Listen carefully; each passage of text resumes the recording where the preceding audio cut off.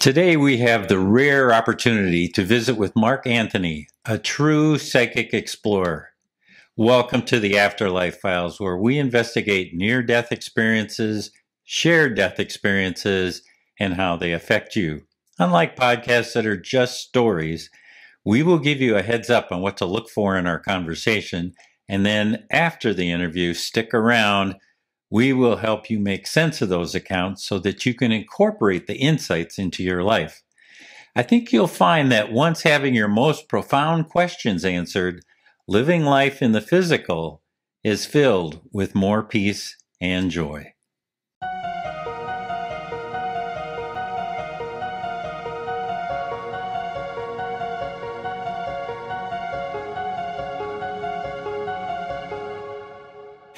Mark Anthony is a near-death experiencer and fourth-generation psychic medium who communicates with spirits. He's an Oxford-educated attorney licensed to practice law in Florida, Washington, D.C., and before the United States Supreme Court. Mark travels to mystical locations in the remote corners of the world to examine ancient mysteries and supernatural phenomena. We caught up with him on a break from his book tour where he's getting out the word on this latest book, The Afterlife Frequency. Here's my heads up on what to look for in our interview. Pay attention to how he does not differentiate between the different forms of contact with the afterlife. Next, there are several sections on how we adjust our frequency to the afterlife frequency. This topic is near and dear to my heart because that's what we do. That's what we teach people to do at the Expanded Awareness Institute. I also like his metaphor of the proximity of a radio station and its interference with the reception of normal communication. It's quite clever and very clear. The interview ends with his departed mother's moving explanation of Mark's mission on Earth. Here's our interview with Mark Anthony.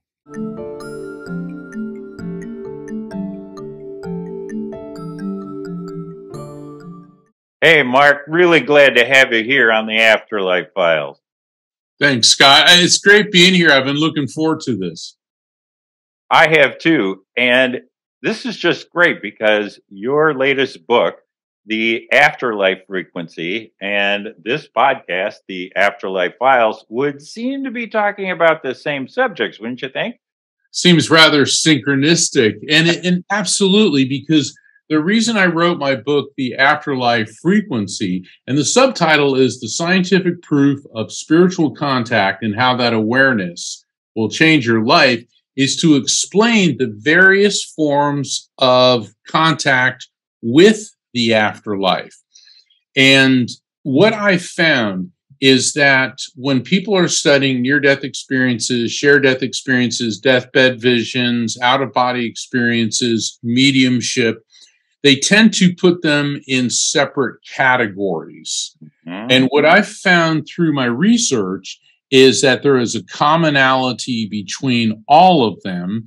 And that's why I wanted to write The Afterlife Frequency, to explain how those of us who are in the material world are able to touch, in other words, to adjust our frequency to touch with the afterlife frequency.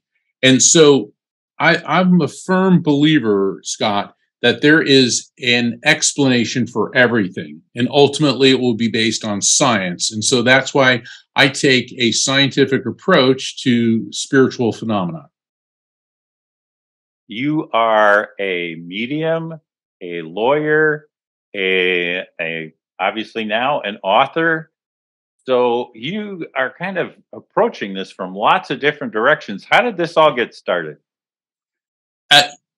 It's funny the way you say that, because when people say you're a lawyer and a medium, and well, what it is, both my parents were mediums. This is a genetic trait that runs in my family for generations, and we could do a whole show just on the psychic people in my family. But my dad was a U.S. Navy SEAL and an aerospace engineer, and my mother was a commercial illustrator and an artist. So they were from very different backgrounds. And when I say that my parents were mediums, they were not running around wearing turbans and waving Ouija boards and flinging tarot cards at people. We were the all-American family next door. And I remember joking with my mom and dad saying, well, we were kind of more Addams Family than Brady Bunch, though. but because, I love it. well, yeah, it's like, I remember when I was starting school, I started first grade when I was 5, and Dad said, don't talk to anyone about your ability to see spirits. Only talk to your mom and I, because people won't understand. And I saw pretty quickly that other families were not quite like mine. And then as I got older, I was raised in the Catholic faith, and I thought that I wanted to go into the clergy, but I felt that that was too restrictive. Also, when I was a teenager and, the whole being a teenage boy thing, it's like clergy, priest, celibacy, not for me. And also from a spiritual standpoint, leaving all joking aside, I felt that it was too restrictive, too many rules and regulations. So, Scott, I ended up in the legal profession. So, rules and restrictions. Yeah, it's kind of like I jumped out of the regulatory frying pan right into the rule-laden fire, if you will. But I was drawn to the legal system, and what I liked about the practice of law, I've been interested in so many different things throughout my life. Biology, history, theology, philosophy, quantum physics. And I love traveling to mystical hotspots around the world, studying ancient mysteries, exploring ruins and spiritual phenomenon. I just love doing that. And one of the things that I enjoyed about the practice of law, it reminds me of, do you remember that movie called The Devil's Advocate, where Al Pacino plays the head of this law firm, and he hires a young associate who's Keanu Reeves, and then it turns out that Al Pacino is the devil, all right? Which, doesn't do a whole lot for the legal profession, but Keanu Reeves says, why law? And Al Pacino goes, because it puts us in everything. And that was such a great line. And leaving the negative tones of the movie aside, think of one aspect of anyone's life, and I'm saying this to the listeners, that doesn't have some form of legal regulation. The law literally is in everything. And so when I was practicing law, I started off as a prosecutor, and I was handling all types of criminal cases. Then I was hired by a criminal defense law firm. And then eventually I was working in both criminal defense and personal injury. And throughout the course of my career, I had to work with chemists, forensics, physicists, accident reconstructions, neuroscientists, biologists, doctors. And I ended up specializing in head injury litigation and studying the human brain. So then when I shifted out of the practice of law full-time into mediumship, and I started studying the science behind spirit communication, my backgrounds in all of those things all tied together. So that, in a nutshell, is how I got where I am now and what I'm doing now. So what's the status from your perspective on science and the study of psychic phenomena, near-death experiences, et cetera, et cetera?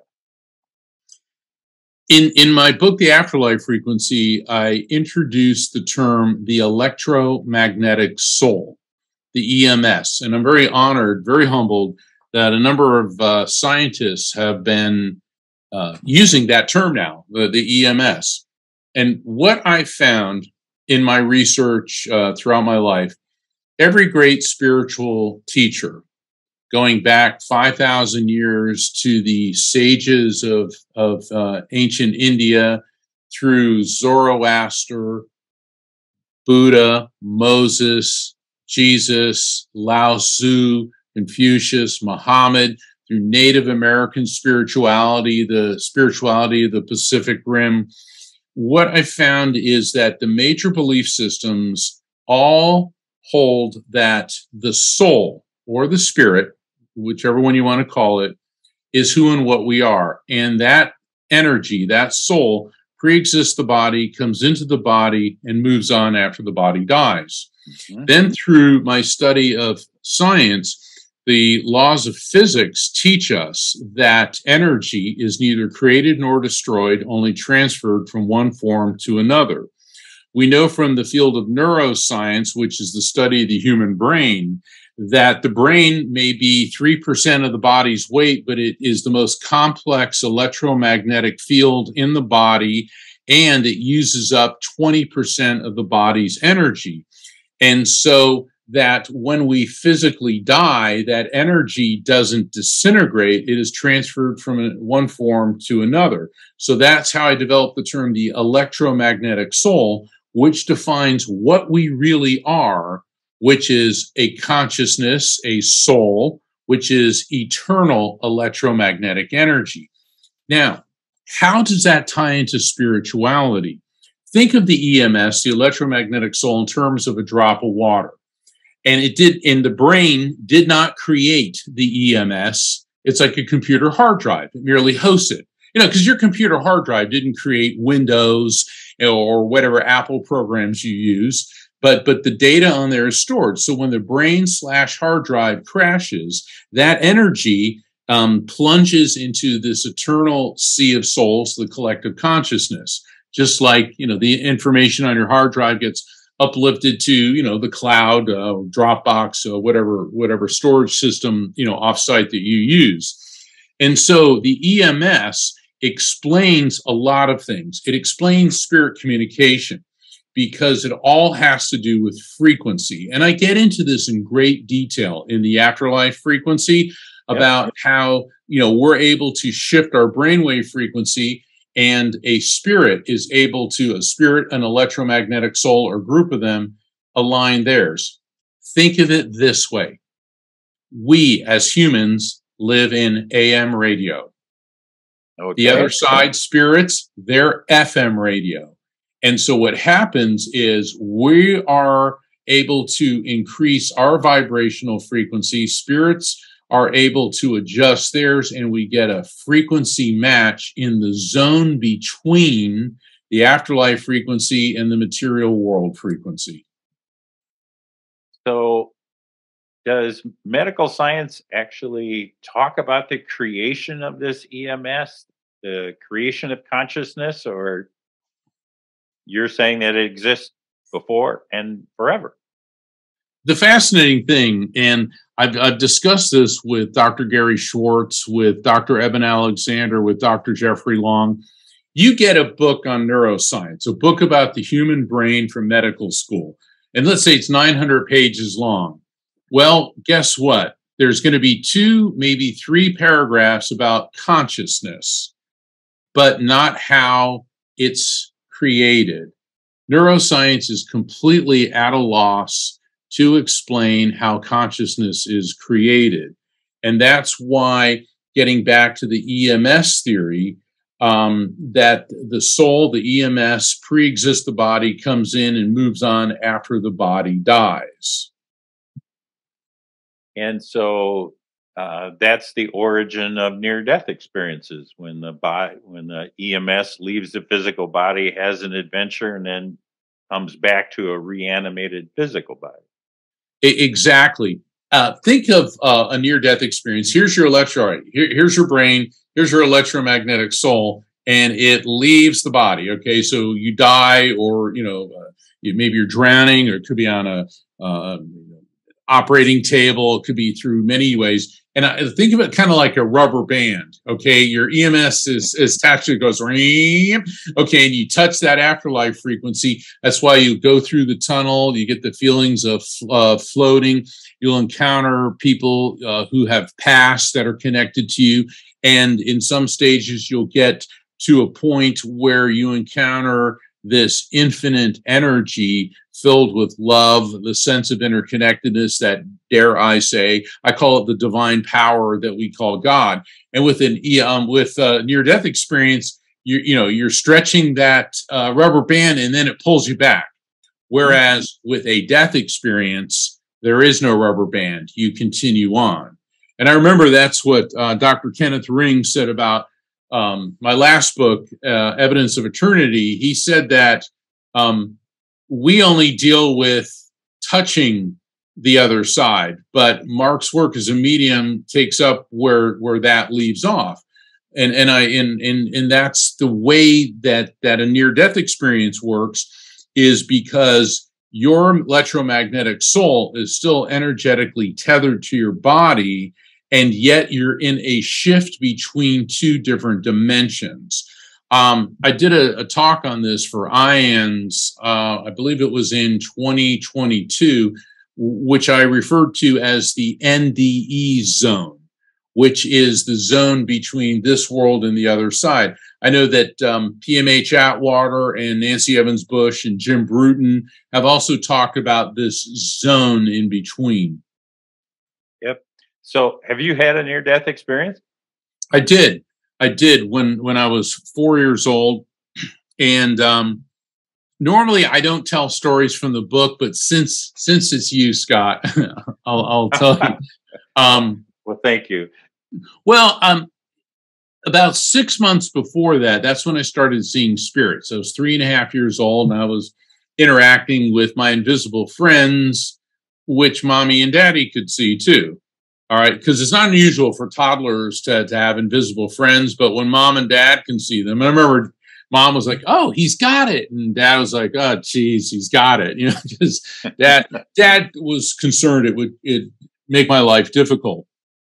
Well, Dad, we moved to, we were living in New Jersey, and my dad got a job in aerospace at Martin Marietta, which is now Lockheed Martin, and he was away on a business trip, and it was in the summer, and we were living in Orlando, and this epidemic of impetigo swept through our community. Oh, and I got it really bad, and the doctor told my mom, "Oh, just put him in a bath with some bleach in it for the sores on him." What he didn't realize is that I had it so bad I developed septicemia, which is a blood infection, and I started going into pulmonary failure.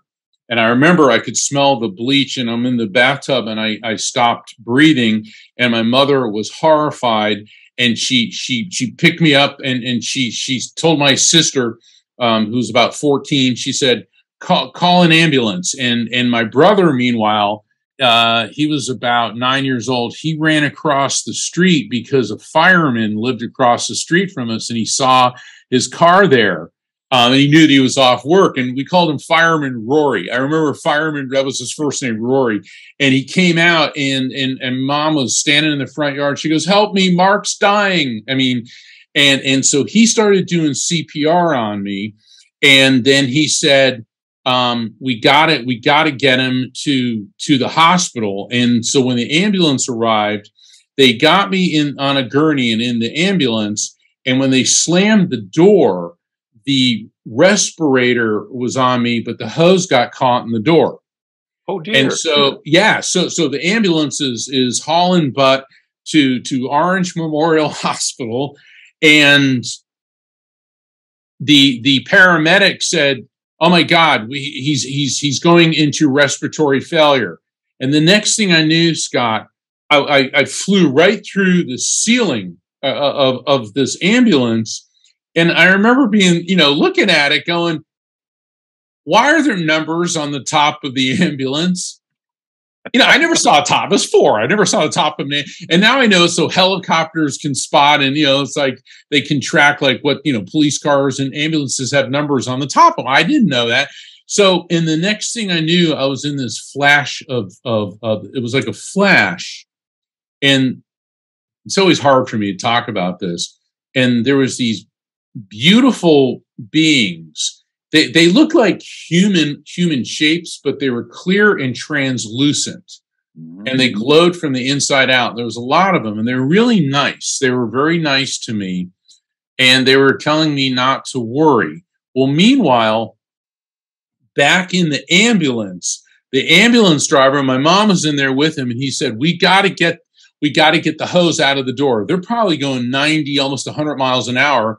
And she said, "I'll do it." So he's holding on to this rack in the top of the ambulance. He grabbed my mom's waistband and she pries the door open, gets her foot and pulls the oxygen hose in. Oh, my. Oh. Okay. And then they get the oxygen going, but he goes, his heart stopped. So then I'm with these entities, and then I'm getting this beautiful white light. And there was a message that came to me, which I'm not going to tell people because it's very important to my book, The Afterlife Frequency. And then the next thing I knew, there was this shock, and they hit me with defibrillator paddles. And I remember the paramedic screaming, "We got a pulse!" And I'm sitting there, and okay, I'm covered in rashes. I'm burning up in a fever. I've had a fireman beaten on my chest. I went into cardiopulmonary failure, and I've just been shocked. It's just been electrocuted back into physical life. And Would you say that was a bad day? It was a really rough day. And the thing, you know, Scott, the thing, and it's really hard for me to say this, the thing that hurt me the most was seeing my mother crying. Oh, yeah. Because she thought I died. Because I did.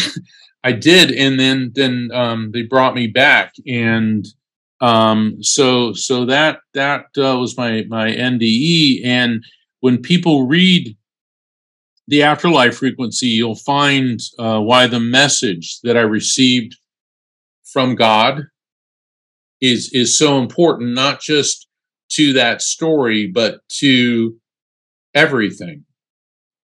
To everything. The afterlife is real. You know, we've had 50 years of near-death experience research that Dr. Raymond Moody started, and God bless him, he's still going at full speed. He's just incredible. And then IANS, the International Association for Near-Death Studies, NDERF, the Near-Death Experience Research Foundation, our sister organization, the Institute of Noetic Sciences, the Edgar Cayce Association for Research and Enlightenment.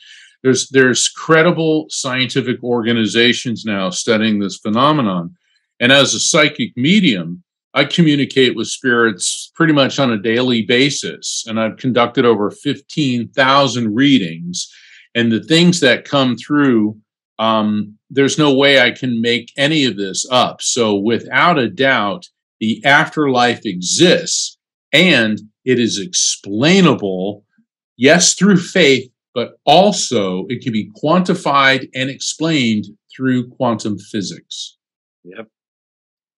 So your near-death experience sounds a lot like what happens to some people in a shared death experience, like the one that I had. How do the two of them relate to each other as you've seen it? This gets back to my EMS theory. Yep. We have 5 different types of brain waves: gamma, beta, alpha, theta, delta. Gamma, that's when you're on Final Jeopardy and your brain is just cranking, all right? That's when you're doing the calculus homework, all right? So gamma is ultra high functioning. Beta is the state that we're in now. That's the awake activity of daily living frequency. And then when we start to relax and daydream and go to sleep, that's alpha. And I always joke and call alpha the groovy baby state, you know, because alpha's where, you know, you start to relax. And then when you get to theta, theta is deep sleep, and that's where you dream. And then there's delta, very little brainwave activity. But delta is important because that's where you heal. That's where your immune system works. So that's real important. But as the alpha theta border, there is a range, I think it's between 8 and 13 megahertz, which is a zone where psychic and mediumistic activity occur. Normally, it takes hours to get to this point in the sleep state, which is why so many people have visitations from loved ones in spirit, because spirits can see that and they align their vibration with that alpha theta border. Now, so somebody is transitioning. Now I'm getting over to death, to shared death experiences. Shared death experiences and deathbed visions are very closely aligned because people who are in the transitional state, somebody, let's say, who's terminally ill and they're passing, oftentimes, and it's being reported much more now. I think it's been documented throughout history, but now there's less of a stigma reporting this, where people prior to death start talking about spirits of loved ones coming to greet them. Now, so what's going on here? The person who is dying, their electromagnetic soul is in the process of transitioning. Spirits who are electromagnetic souls, they're coming in and their vibrational frequency is beginning to touch the EMS of the person dying. But then people in close proximity, family members, dear friends, healthcare workers, hospice workers, even the ones who don't have mediumistic ability per se, their electromagnetic souls, brainwave frequencies start overlapping. So all of a sudden, you've got this huge frequency overlap. So in a shared death experience, you may pick up on the spirits coming to greet the person dying. You may get this floating sensation. You may feel like you're being lifted off your feet. You may hear beautiful music. And I've seen this because I've been called to the bedside of a number of people dying. At the point of death, you will actually see a surge of light come out of the person dying. And so the EMS theory, my EMS theory, explains shared death experiences on the basis of frequency overlap. Think of it like this. Let's say you're driving down the interstate and you're listening to your favorite FM radio station, and then you see along the side of the interstate, there's an AM radio station. And all of a sudden, you start getting the radio frequency interference, and you pick up for a few seconds or more of what's being broadcast on AM, even though you're listening to FM. Okay, it's the same principle.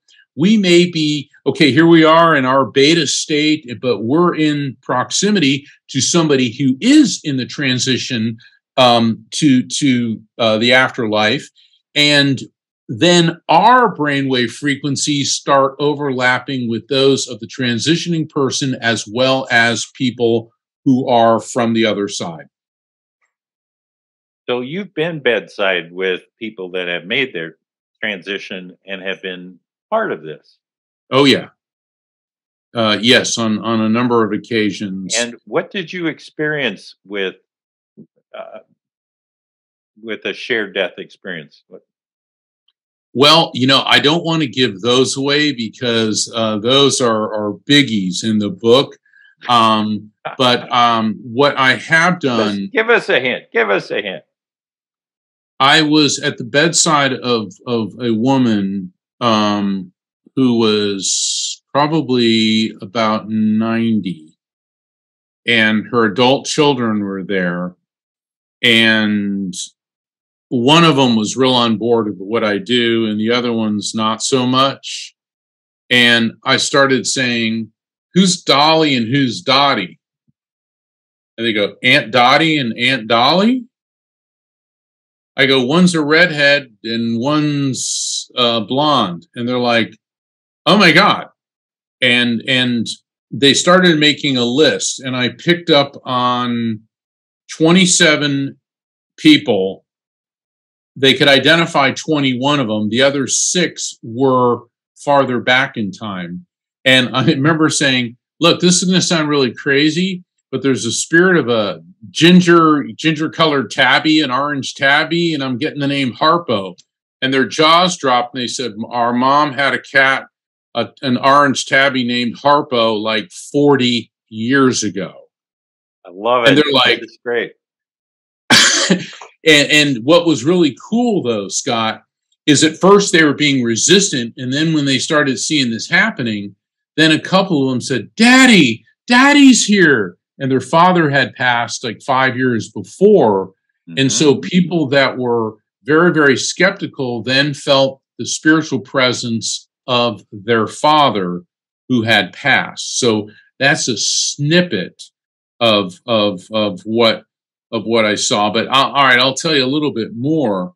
Is at one point,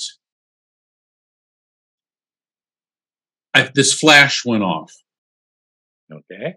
And I was sitting in a chair near the woman who's passed, and all of a sudden I was in this room, and the room was all white, and I saw this big, looked like a threshold, and the threshold appeared to be blue sky with some clouds going by, and the woman, her name was Marie, she was standing in the doorway, but she didn't look like a 90-year-old woman.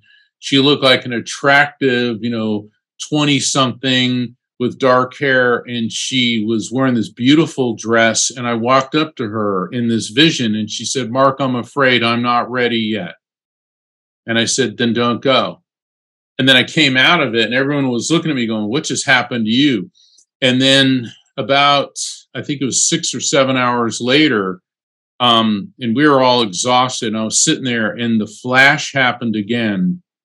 And there was Marie looking in the same room, on the threshold, very confident. She says, "I'm ready now." And I knew I had to leave then, and because the family needed to be with her. And if people want to find out what happened, they're going to have to read The Afterlife Frequency. Well, there is a teaser. So well, it was very intense, and being a medium, and people call me to the scene because I'm there to assist. I'm not there to interfere. So have you been in a position where you're with the person who's making their transition? But somebody else is also, like, it's a group event? I'm sorry, is what? Like a group event, or, two of you there at the threshold, or more? Other people in the room experiencing what you're experiencing? Oh, yeah. That's why this family started picking up on the presence of their father.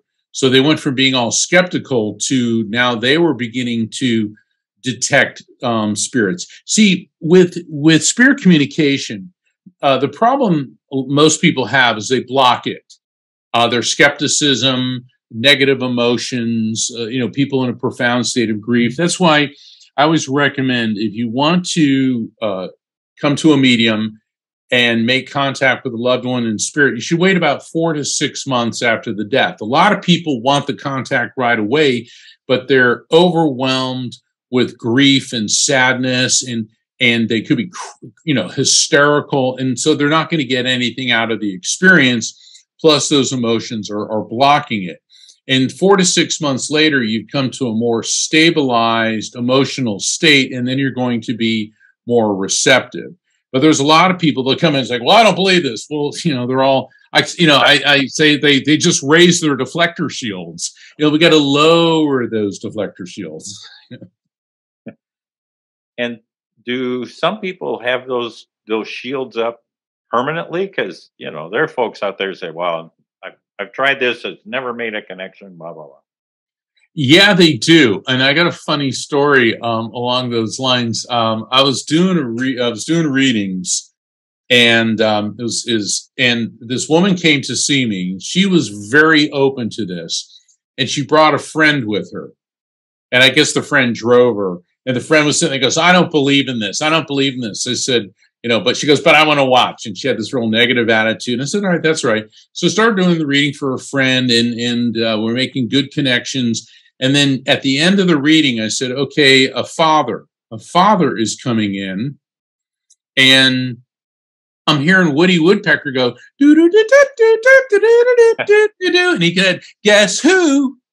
And the client's like, "That doesn't make any sense to me." The woman bottled up, tears are streaming out of her eyes. She goes, "Oh my God, She said, when I was a little girl, my daddy would tuck me in and he'd close the bedroom door, then open it, stick his head in and go, guess who? Do-do-do-do-do. Just like Woody Woodpecker. Let me tell you something. That woman has referred me more clients. That completely turned her around. She said, my God, how could you know that? And I said, I don't. But your father came through and he gave you that message, which was a very tender memory that you shared with your dad. Yeah. So this work that you do, it's helpful for grief, PTSD, other kinds of emotional situations we find ourselves in. I believe that spirit communication is an extremely important therapeutic step in the journey through grief. It's not it's not a Harry Potter magic wand that you wave and make somebody all better. I wish that it were. I wish I could take the pain away from parents who've lost a child. I wish I could take the pain away from someone who's lost their spouse or somebody very close. But with grief is a lifetime journey. And there's nothing that we can do about the fact a loved one has died. But Scott, what we can do is change how we react to the death. And in my work as a medium and as an attorney, I've coined something I call grief, crime, grief. What I started seeing in the practice of law is a lot of people with addiction problems. Okay. And I discovered in their formative years, either as a child or young adult, there was a significant loss that wasn't addressed and wasn't dealt with. See, not all families will sit down and talk about, grandma died or even a beloved pet, or what if a child lost a sibling or a parent. I mean, some people come from families where, oh, don't think about it. Don't worry about it. It'll be fine. You can't suppress it. You can't deny it. So what happens is by not dealing with grief, it will lead the person to impulsive behaviors, addictive behaviors, because addiction's self-medicating pain most of the time. Impulsive behaviors could be acting out sexually or stealing things or rage, get into fights. So what happens is the grief leads to behavior which results in criminal activity, which inflicts grief upon someone else. Think of a drunk driver. Mm-hmm. Someone who's a chronic alcoholic. They never had resolution of their grief. When they got behind the wheel of that car after having 10 drinks, they didn't mean to kill somebody, but they do. So their unresolved grief led to crime, which inflicts grief on other people. And I started seeing that in when I was practicing law.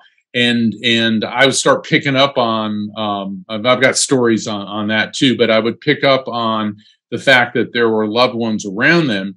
So I would try to get them in grief counseling in addition to the alcohol and drug counseling, because the alcohol and drug counseling is important, but that's the Band-Aid. We need to get to the source of what's causing that type of pain. And so the grief, crime, grief syndrome is a very, very terrible thing in our society. When it comes to children who are grieving, you can't just dismiss or ignore their feelings. Children are very perceptive, but they may not have, or they do not have, the skill set in how to deal with the grief. So that's what an adult's responsibility is. Get them the counseling, be supportive, let him or her cry. One of the things that I try to teach men, Scott, we were raised, you don't cry. Okay. All right. We're playing football. We get tackled, break a collarbone. Don't cry. Okay. Meanwhile, a girl. I never had a problem with that. Yeah. Meanwhile, a girl will have a zit pop up the day of the prom, and she's like crying, and all her friends are working with her and all that. The thing is, and I'm just generalizing here, but men historically have been socialized not to express their feelings, and the only emotion socially acceptable to express in public has been anger. Wow, that's really helped human history, hasn't it? All right. But the thing is, we have tear ducts, we have feelings, we have hearts for a reason. And for all the men that are listening, recent studies at USC and at an institute in Minnesota have found that tears of grief contain the neurotransmitters, in other words, the chemicals that cause depression. And so tears of grief are actually chemically different than reflex tears, which would be like, sneezing from pollen or dust or something. And so it is actually psychologically, physically, and I believe spiritually healthy to cry. So when you are experiencing grief from the death of a loved one, you don't have to cry in front of people, but drive your car somewhere, park, or go to that special place you have and just let it out. And you will feel afterwards relieved. Why? Because you actually got out of your body the chemicals that are contributing to the sadness. Wow. Yeah, that's a spiritual lesson for all of us. Yeah, right next to anger there might be aggression in terms of what men are allowed to show. Well, it's true. And, I was very close to my dad, and he was a tough guy. I mean, he was a Navy SEAL. All right. And I learned pretty young in life, you don't tease Navy SEALs. But he told me he goes, a real man is never afraid to cry for somebody he loves. And I was like, wow. And this is a story that it's not in any of my books, but I learned something very important. When I was a kid, if a fly got in the house, my dad would go berserk. He'd grab a fly swatter and he'd go, he'd destroy the place trying to kill. And my brother, sister, and I, we would make jokes about it. And like for his birthday, we'd all buy him different color fly swatters and all this. And then, and then finally, one day I was a teenager and I said, Dad, come on, what is the deal with the flies? And he opened up to me and he said, ever been on a battlefield where the bodies of your friends blown to bits are everywhere and they're covered in flies? Oh my. Oh my God. I never joked about that with him again. It never occurred to me. This was part of his post-traumatic stress from being in combat. It never occurred to me. We see these movies and, they're war movies and everyone's laying there and yes, they're dead and all that. But the reality is a battlefield's not like that.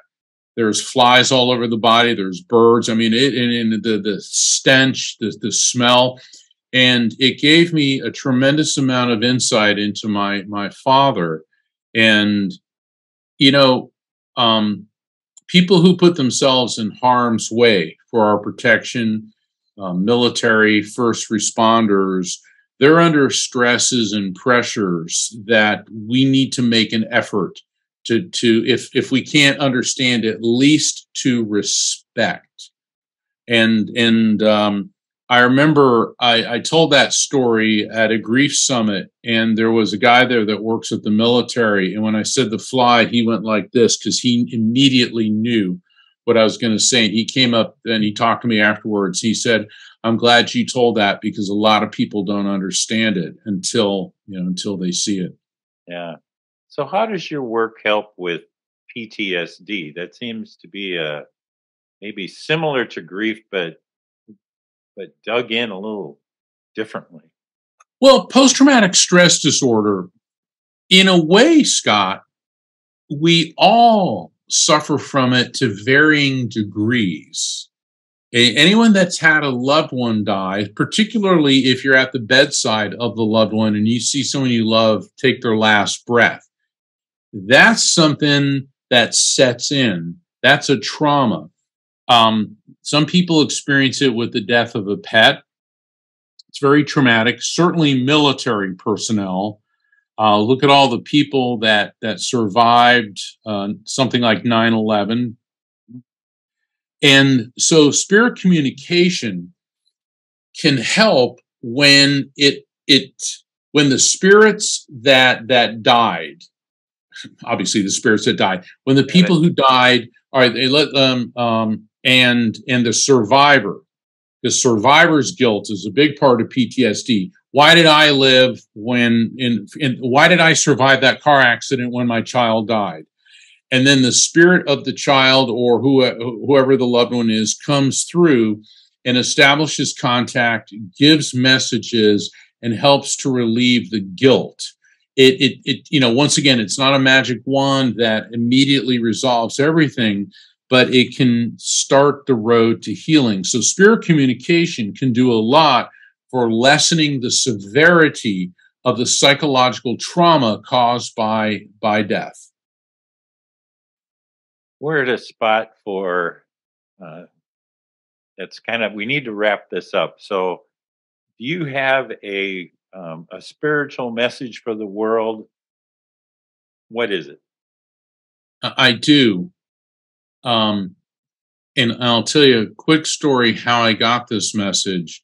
It was about 2 weeks after my mother died. We were very close, like I mentioned, and I was a senior partner of a law firm. I'm driving back from court, and one of those waves of grief hit me.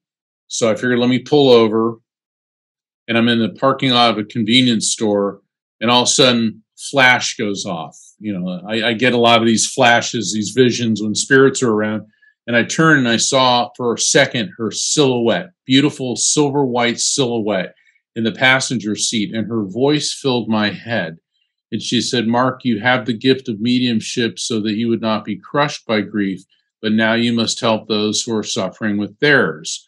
All right, so Scott, I'm now breaking out into a major sweat. And then she gave me the most important message of my life. She said, "Mark, it is your life's mission to help people understand that God exists, that the afterlife, heaven exists, that your souls are immortal living spirits, that humans can communicate with souls, and that all of you will be reunited with us when it is your time to leave the material world and come into the light that you call God." Absolutely beautiful. Thank you, Mark. What a wonderful time we've spent together. Thank you, Scott. It's an honor. I appreciate you having me on. And where can people find out more about you and where you're going and what you're doing? Please visit my website, just like the name of my book. It's afterlifefrequency.com. And I invite everyone to sign up for my newsletter to keep you up to date. I got a lot of tour dates this year. I do a lot of events online. Every Thursday at 7 p.m. Eastern, 4 p.m. Pacific, I co-host The Psychic and the Doc. My co-host, Dr. Pat Basili, is a world-renowned behavioral psychologist. We take calls from listeners. I do readings, and she helps people gain insights and interpret the messages. And I'm also an author and a featured writer for Best Holistic Life magazine. So you can get a free online subscription. That's a gift for everyone. bestholisticlife.com. Sign up for your free subscription. It's great because there's always really positive, empowering, and healing articles in Best Holistic Life. And you can find out about all of that at afterlifefrequency.com. Everybody, take a chance and go to that website, websites plural. And Mark, thanks again. And the rest of you, stick around. We've got some insights that I think you'll find interesting. From the Afterlife Files, thank you, Mark. Really been a pleasure. Thank you.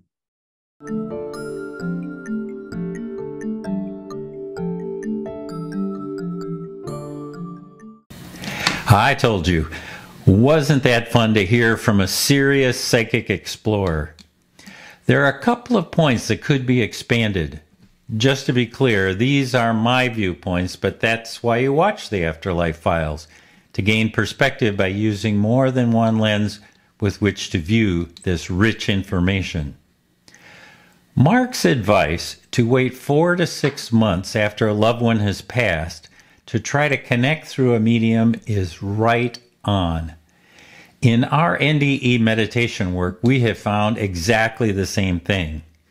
Too much grief, too much emotion, too many expectations. They all just get in the way. As Mark put it, I love this, the deflector shields are up. Very Star Trek-y. It takes some time for them actually to come down. So then we can actually be open enough to establish this connection. Okay, so here's point number 2. I appreciate his emphasis on how the brain just hosts the EMS and is not the source of consciousness. Not. For those of you who are interested in the scientific confirmation of this, please read Dr. Pim Van Lommel's breakthrough book, Consciousness Beyond Life. Lastly, the concept of the zone between the afterlife frequency and the material world is important. We've been able to determine that it's much easier for those in the non-physical to lower their frequency than for us in the physical to raise ours. All of us here in the physical, we often wind up asking, well, when do you do this? And how do you do that? And by how much? The folks on the non-physical side of the veil know all of these answers already. We need training here in the physical on how to do that.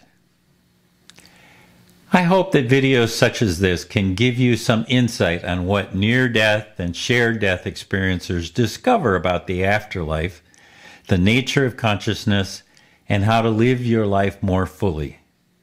If you're watching on YouTube, please like, subscribe, and comment. To like, it's free, so just go do it, will you please? Thank you. You can find the Afterlife Files on all podcast streaming apps, Apple, Google, Spotify, Audible, the lot. And please, pay us a visit at neardeathmeditations.com. That's neardeathmeditations.com. Bye now. We'll see you next time, and thank you for joining us at the Afterlife Files.